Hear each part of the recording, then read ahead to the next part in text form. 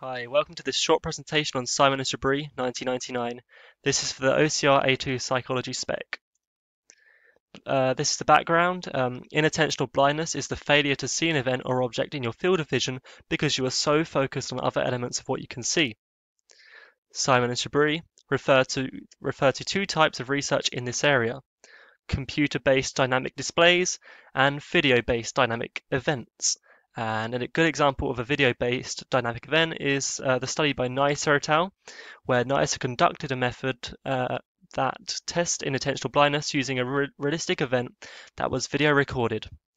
The video consisted of two teams of basketball players, and each team passed a ball from one player to the next. The participant was instructed to press a key every time a pass was observed. 30 seconds into the film, the unexpected event occurred, and this was a woman carrying an umbrella across the screen. From the 28 participants, only 6 reported seeing the woman. Those who just watched the video and didn't count passes saw the woman 100% of the time. This shows inattentional blindness because the participants are so focused on the event they did not see the woman walking across the screen 30 seconds into the video. These studies were said to not be able to be generalized to real life because the cross paradigm is not something you would do in real life, and the people in Neisser's video were transparent because the players had been superimposed onto one another. This was just purely due to convenience because it was really hard to get the players to be all in sync with one another, and so it's easier just to film the white team and the black team separately and just superimpose the events onto one another. Aims. Using Neisser's video-based method as a model, Simon and Chabris aim to confirm that inattentional blindness occurs in a realistic, complex situation, a video recording of events, and that it is sustained. That is, the unexpected event lasts for 5 seconds or more. They also wanted to identify the effect of a number of variables on the rate of inattentional blindness. These variables were similarity of the unexpected event to the event being attended to, the unusualness of the event, the level of difficulty of the task, and would a more realistic video recording give similar or different findings to the transparent video used in Neisser's study. Here is just a diagram of what the videos look like and just like a snapshot. So this is like the transparent videos, and this is the opaque one. Here we have the umbrella woman, as you can see. It's actually really hard to see in the transparent video. And here's the gorilla condition. And here is the umbrella woman again and the gorilla, but this is the opaque condition this time. Method. So let's start the sample. 228 participants, who were almost all undergraduate students, took part in the experiment. The researchers were based at Harvard University, which, if you don't know, is in the USA. Some participants volunteered without payment, whereas others received a single payment for taking part in this study and an additional study that was unrelated to this one. Materials.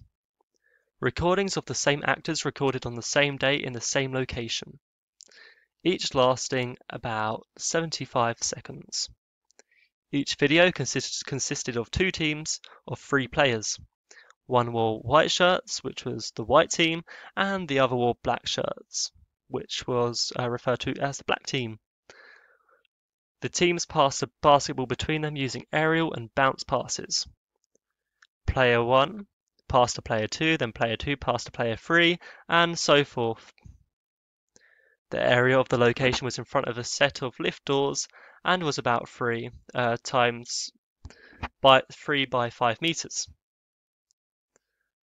About 44 to 48 seconds into the video, the unexpected event occurred, either the umbrella woman condition or the gorilla condition. So the participants were assigned to either of these conditions, and the unexpected event was either the umbrella woman or the gorilla, or a gorilla like we saw in the previous slide.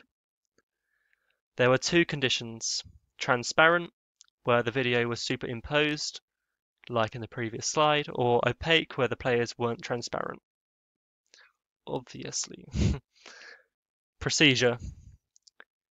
The procedure was standardized, and a team of 21 experimenters gathered data from 228 participants. All the participants were tested individually and gave informed consent in advance, which is really good for ethics. Before viewing the videotape, participants were told they would be watching two teams of 3 players passing basketballs, and that they should pay attention to either the team in white, the white condition, or the team in black, the black condition. They were told to keep either a silent mental count of the total number of passes made by the attended team, the easy condition, or separate silent mental counts of the number of bounce passes and aerial passes made by the attended team, the hard condition. After viewing the videotape and performing the monitoring tasks, participants were immediately asked to write down their counts on paper. They were then asked the following additional questions. Number 1. While you were doing the counting, did you notice anything unusual in the video? Number 2. Did you notice anything other than the 6 players? Number 3. Did you see a gorilla/woman carrying an umbrella walk across the screen? After any yes responses, participants were asked to provide details of what they noticed. If at any point a participant mentioned the unexpected event, the remaining questions were skipped. After questioning, participants were asked if they had previously participated in a similar experiment, heard of such an experiment, or heard of the general phenomenon.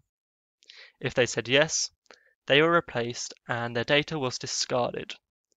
Participants were debriefed. This included replaying the videotape on request. Each testing session lasted 5 to 10 minutes. Results.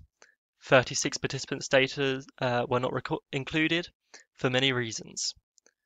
For example, if they were suspicious or if they had seen a similar video before or lost count of the passes, then their data was just excluded. The remaining 192 participants were distributed equally across the 16 conditions of the 2x2x2x2 design, 12 per condition. The overall level of inattentional blindness was 46%, which was significant. In the transparent video condition, only 42% noticed the event compared to 67% in the opaque condition, which is considerably more. More participants noticed the unexpected event in the easy condition than the hard condition, 64% to 45% respectively. The effect of task difficulty was greater in the transparent condition than in the opaque condition. The umbrella woman was noticed more often than the gorilla overall, 65% versus 44%. This relation held regardless of the video type, monitoring task, or attended team. The gorilla was noticed more by participants who attended to the actions of the black team than who watched the white team. Black 58% or white 27%. And this links to the similarity of the event because the gorilla was black, whereas the people attending the black team they were like the same color. However, there was little difference between those attending to the black team and those attending to the white team in noticing the umbrella woman 62% for the black team and 69% for the white team. Conclusion.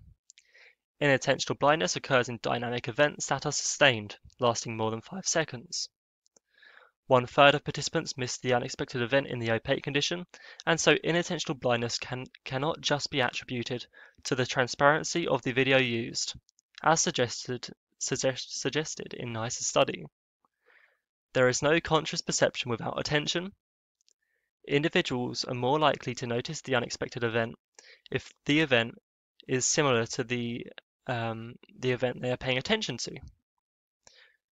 So that's the end of the presentation. I hope you understood what Simon and Chabris study was about, and please watch my future videos.